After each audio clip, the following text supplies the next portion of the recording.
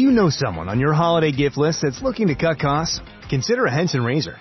Henson razors use quality standard blades that only cost 10 cents each. That means you'll only be spending pennies a month on blades. Compare that to multi-blade cartridges that cost 20 to 30 times more. Over a couple years, that special someone on your list will save hundreds and get a safe and smooth shaving experience along the way. To learn more and to get 100 blades for free, go to hensonshaving.com/holiday.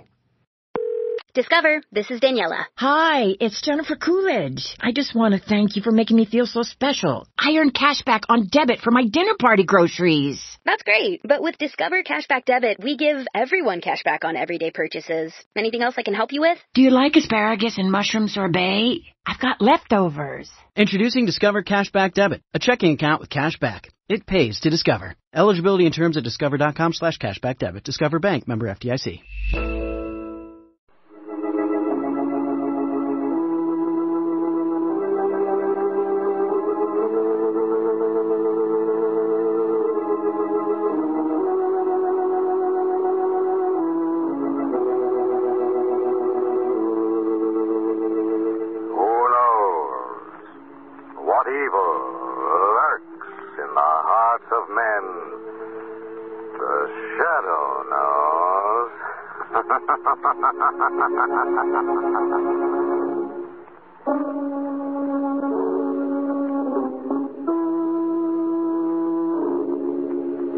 The Shadow, who aids the forces of law and order, is in reality Lamont Cranston, wealthy young man about town. Years ago in the Orient, Cranston learned a strange and mysterious secret, the hypnotic power to cloud men's minds so they cannot see him. Cranston's friend and companion, the lovely Margot Lane, is the only person who knows to whom the voice of the invisible shadow belongs. Today's drama, A Gift of Murder.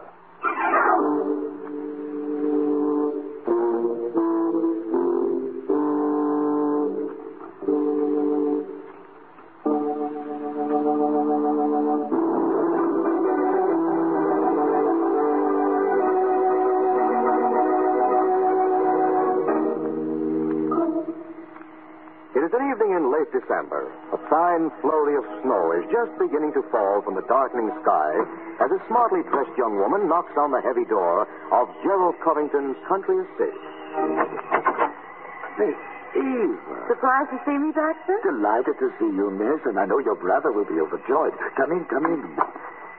Mr. Gerald was saying only last week that he hoped you'd get back from Europe in time for the party tonight. Party? Did you say party? Yes, miss. A party here? A little gathering in keeping with this glad season. As I remember Gerald, he considers all seasons equally glum. I know, miss, but this, you see, is in honor of your Aunt Frances. In honor of Aunt Frances?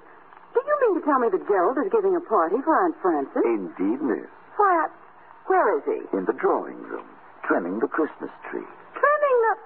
This I've got to see. Gerald! Eva! What a happy surprise, I can't tell you. A Christmas tree. Yes, I did it all myself. And presents. For your Aunt Frances. Is it so strange, Eva, that I should want our aunt to have a lovely tree? Yes. My dear Aunt Frances is 72 years old.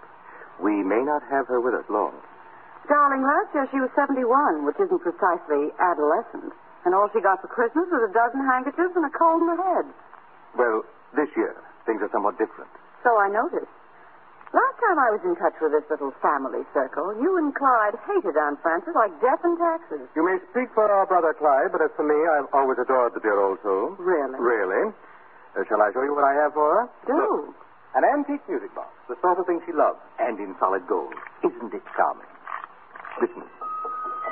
God rest ye merry gentlemen. Expensive item, I'd say. I paid $500 for it, but nothing's too good for dear old Aunt Frances. It isn't possible, is it, that Aunt Frances has come into money? Well, that is... She has. Well, the truth is, an old admirer of hers, Mr. Onslow Fraser, remembered her in his will. How distinctly did he remember her, Gerald? Quite distinctly, Eva. She's inheriting $1 million. Oh. And when did you hear of this? Only yesterday. Mr. Elcott, attorney, member of the firm of Elcott and Devine in Boston, brought us the news. Now I see it all. The tree, the presents, the party. You're competing with Clyde for Aunt Frances's affection. I am only trying to brighten the end of her life. You are only trying to become the chief beneficiary of her will. Nonsense. I'm quite sure I will be a beneficiary, as you will either, though I doubt that Clyde will benefit very much, if at all. Why not? I'll tell you why not. It's amusing, really. Quite amusing. Day before yesterday, before Mr. Elkhart appeared, of course, Clyde was unfortunate enough to have written me a certain letter. Letter? A letter, my dear, suggesting that we put Aunt Frances in an old woman's home. No. Yes. I have the fatal bit of correspondence, keeping it carefully. And when Aunt Frances lays eyes on it, I shouldn't be surprised if she cuts Clyde out altogether. And you're going to let her lay eyes on it, of course. What do you think? Does Clyde know you do? Oh, my, yes. He's been on the phone for the past 2 days, begging and threatening my life by turns. Clyde is not a man to let himself be pushed too far, Joe. I'll risk his wrath. I must go upstairs and wrap the music box for Aunt Frances. If the guests arrive, you'll greet them for me, won't you? Who's coming? Principally the family. Clyde and our dear aunt. And possibly the lawyer, Mr. Elkhart. Anyone else? Just that young couple Aunt Frances is so fond of. Mr. Cranston and Margot Lane. Yes, she likes them. And it's my desire to please her, you know. You bet I know. I'll be down in a moment.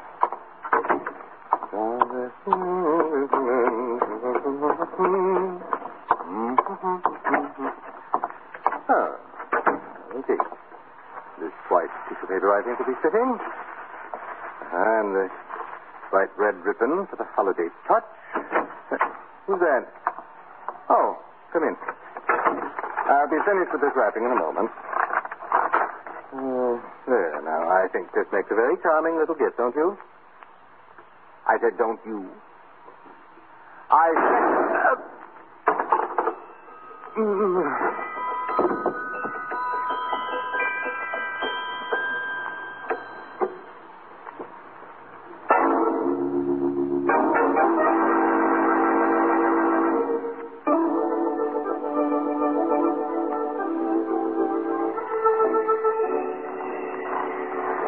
We're not too early, are we, Lamont? Well, Aunt Frances said 7. It's 1:15 now. Oh. The perfect night for a holiday party. Perfect. Whirling snowflakes by special arrangement with the weatherman. Just for Aunt Frances's sake. Of course. What do you say we lend the scene the crowning touch of a Christmas carol before we make an entrance? I'd be glad to try. Very good, my lady. We shall fill the night with music. Of a sort. Me, me, me, me. Me, me. God rest ye merry gentlemen, let nothing you dismay. What was that? Sounds as if something has someone very much dismayed. Lamont. Ring the bell. Baxter. Miss Lane, Mr. Cranston. What's the matter? You look as if you've seen a ghost. Not a ghost, sir. A corpse. Mr. Gerald has been murdered.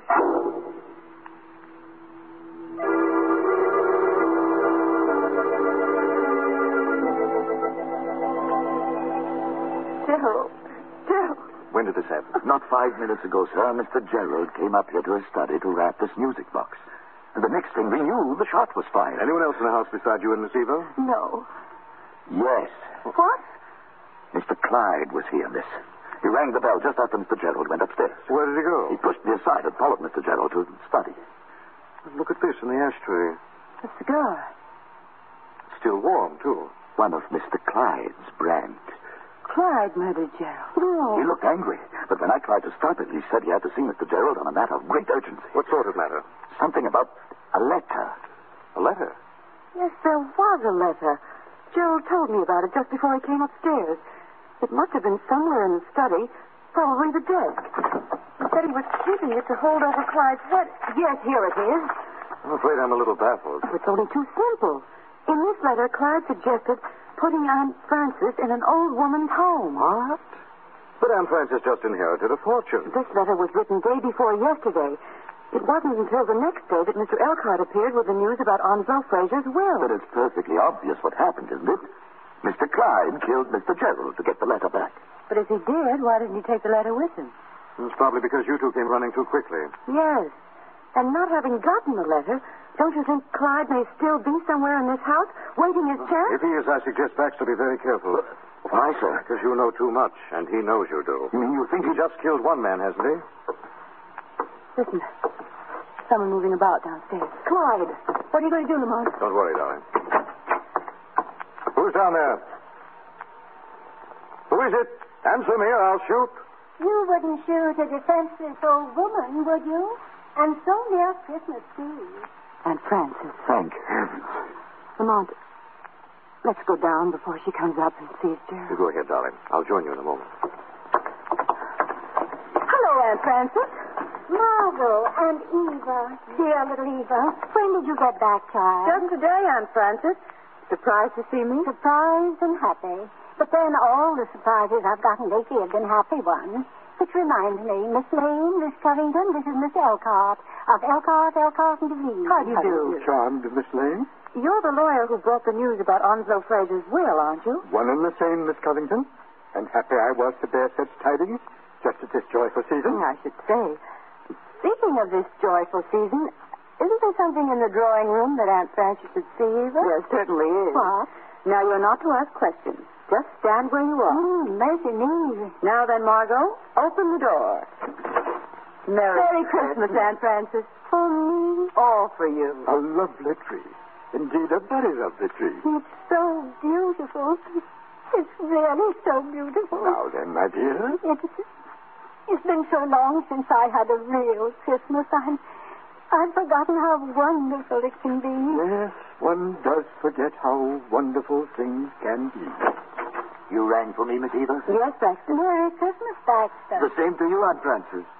Let's have the eggnogs now, Miss Eva. I can't think of a better time. Shouldn't we wait for Gerald? Oh, I don't think so, Aunt Frances. And Clyde. Where's Clyde?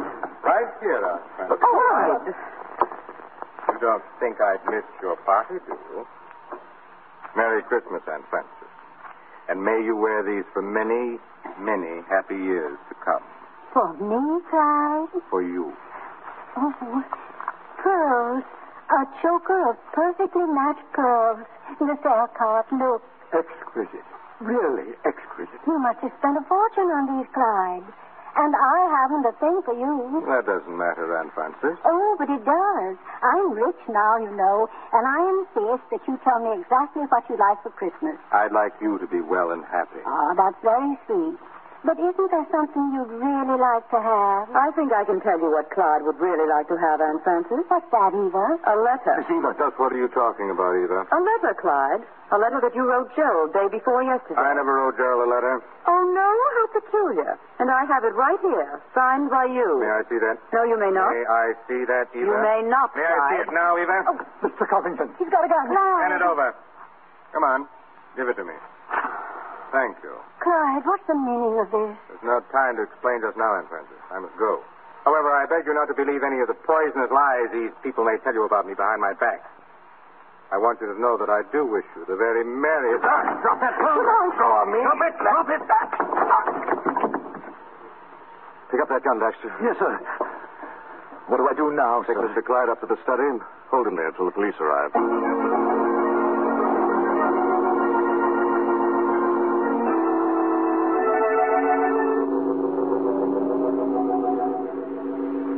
Yes, that's right. There's been a murder, and we're holding the culprit under guard. Yes, I suggest you get here as fast as you can. Are the police coming, Mr. Cranston? Immediately, Mr. Elcott. I'm sorry I had to spoil your Christmas party like this, Aunt Frances. Oh, Lamont, my dear, you had no choice. Aunt Frances. Yes, my dear? We found this upstairs. Little remembrance that Gerald bought for you. A music box. And a very lovely one. Listen. Oh, how charming. And look, it's gold. Proper gift for a golden-haired lady.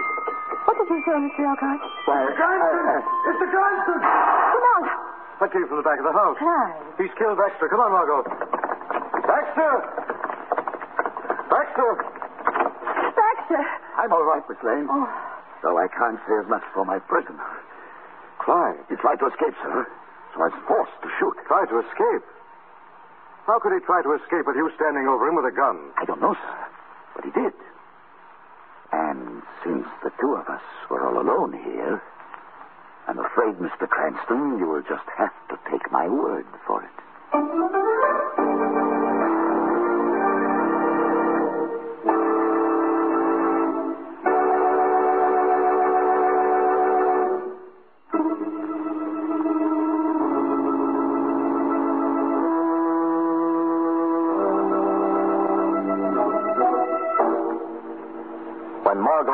Elkhart heard the shot from the rear of the Covington mansion, they found Baxter standing over Clyde Covington, a smoking revolver in his hand.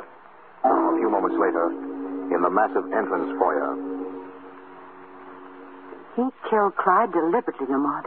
I'm sure Baxter shot him in cold blood. I rather agree with you, Mark. But why? Possibly because Clyde had an alibi. An alibi Baxter didn't want him to use. I mean that Clyde may have not come to this house at all early in the evening. Not even to get the letter? He wasn't the only person who might have been interested in getting that letter, Margot. No? No. Baxter could have used it nicely to hold over Clyde's head as long as Aunt Frances lived, bleeding him of a nice sum in the process. I see what you mean. Then it may have been Baxter who killed Gerald, too. I don't know. It's only a theory. Theory is worth a visit from the shadow.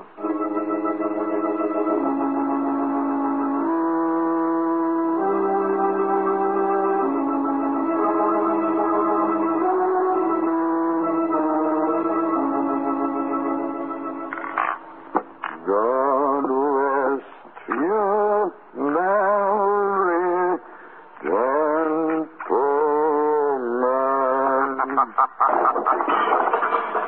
What was that? Who's that laughing? Who's in this pantry? It is I, Baxter. Who spoke?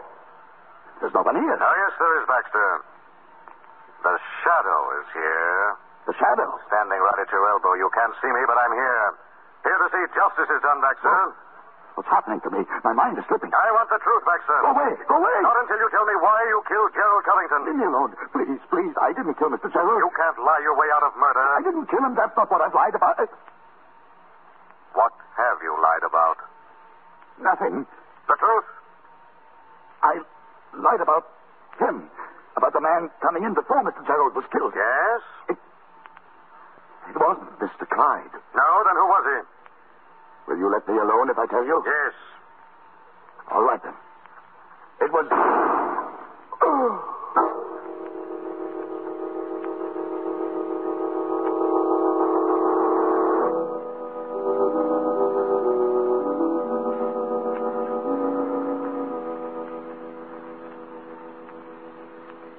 Lamont, is Baxter going to be all right? Yes, the bullet grazed his skull. He's unconscious, but he'll live. I left him in the library. This case is getting more confusing every minute. Yes, isn't it? Take Mr. Elkhart, for instance. I don't understand his position in this little mystery at all. Well, what do you mean?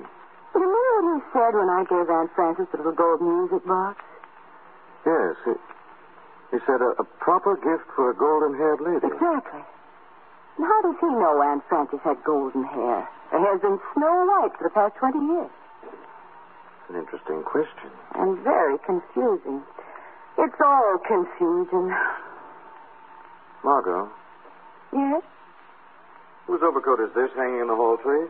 Well, I don't know. If it isn't yours, it must be Mr. Elcott's. Elkhart? Why? I just saw this sticking out of the pocket. Clyde's letter. Oh, what's it doing in his overcoat? Must have grabbed it in the confusion. You know, it's just possible that our dignified old friend also saw the value in holding it over Clyde's head. Of course. After all, what do we really know about it? Not much. We're going to find out. Operator. I want to make a long-distance call to Boston, Massachusetts. To what number, please? Oh, I don't know the number. It's the law firm of Elkhart, and Juvine. Yes, sir. I will place the call and ring you back. And make it fast, please. Yes, sir. And what do you really think? Time has come to stop thinking, Margot. We're on the verge of the kind of discovery that cracks a case wide open. Yes. Look, I want you to go into the drawing room. Elkhart will be there. Yes. I'll tell you exactly what I want you to do. When you get in,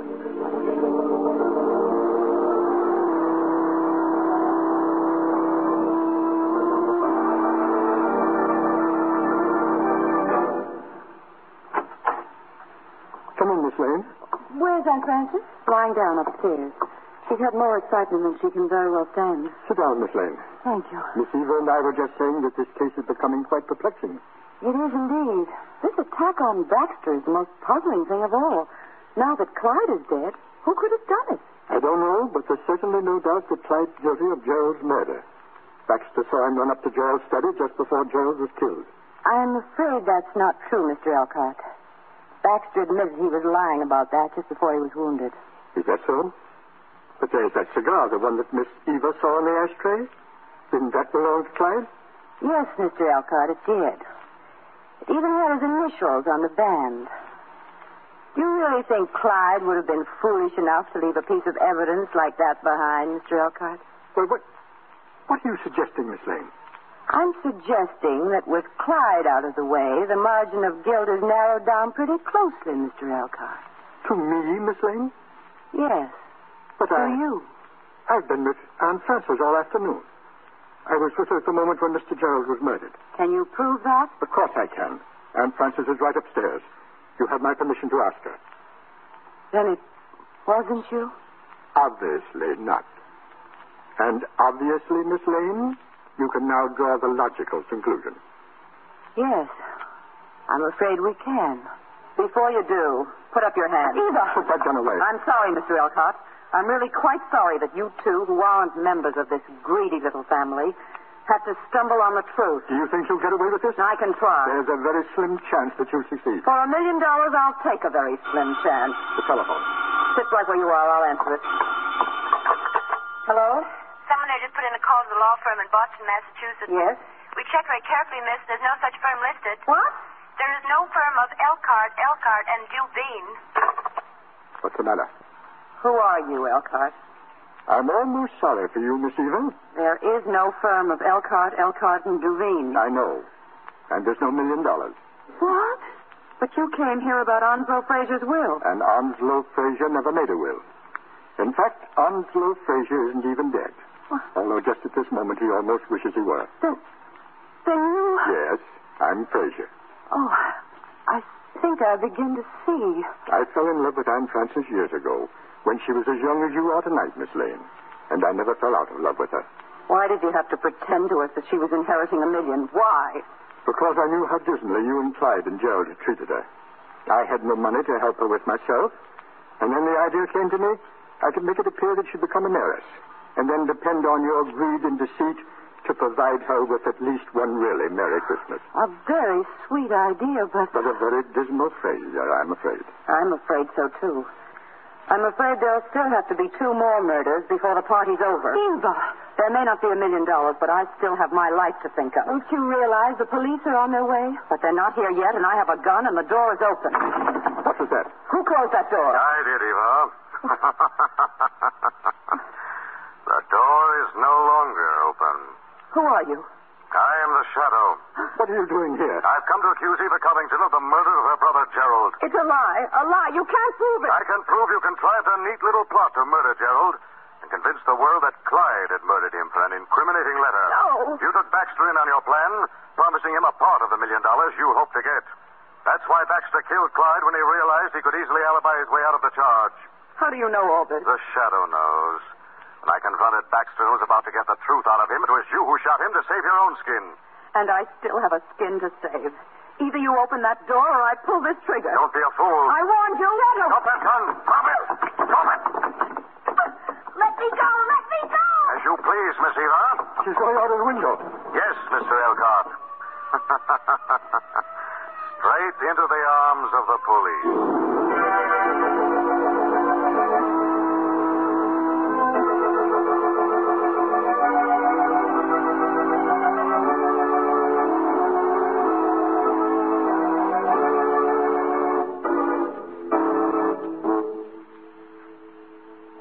Found the letter in your overcoat, and I thought you were the murderer, Mr. Elcott. I picked it up and hidden it so that Aunt Frances wouldn't see it, Miss Lane. Here she comes. Frances. Yes? I want you to know how sorry I am. Sorry? Why? I've made a tragic mistake. The gift of Christmas that I tried to give you turned out to be a gift of murder. Not really, Onslow. But Clyde and Gerald are dead. It was their own greed and ruthlessness that brought about their death. And besides, the world's better off without either of them. Much better. Nevertheless, I'm sorry. You shouldn't be. You've made me very rich. But the $1 million wasn't real, Frances. Oh, it isn't the million that's made me rich. It's your kindness and remembrance and the love of your heart. That's real, isn't it? Yes. Then, Onslow. My dear? Must you take that back? Frances, you mean... I'm alone, and so are you. my darling. Well, what do you know? It looks like it'll be a Merry Christmas after all. With many more to come.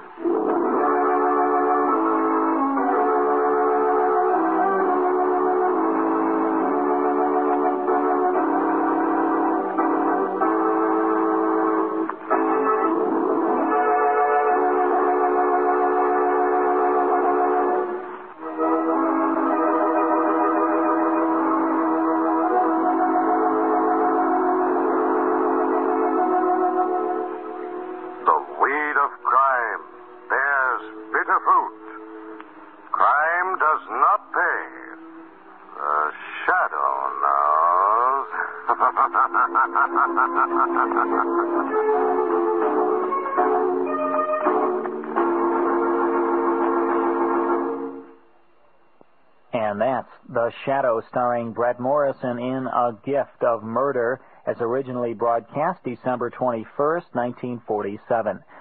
Hello, it is Ryan, and I was on a flight the other day playing one of my favorite social spin slot games on ChumbaCasino.com. I looked over at the person sitting next to me, and you know what they were doing? They were also playing Chumba Casino. Coincidence? I think not. Everybody's loving having fun with it. Chumba Casino is home to hundreds of casino-style games that you can play for free anytime, anywhere, even at 30,000 feet. So sign up now at ChumbaCasino.com to claim your free welcome bonus. That's ChumbaCasino.com and live the Chumba life. No purchase necessary. VGW. Void where prohibited by law. See terms and conditions. 18+. With Lucky Land Slots, you can get lucky just about anywhere. Dearly beloved, we are gathered here today to... Has anyone seen the bride and groom? Sorry, we're here. We were getting lucky in the limo and we lost track of time. No, Lucky Land Casino, with cash prizes that add up quicker than a guest registry. In that case, I pronounce you lucky. Play for free at LuckyLandSlots.com. Daily bonuses are waiting. No purchase necessary. Void where prohibited by law. 18+. Terms and conditions apply. See website for details.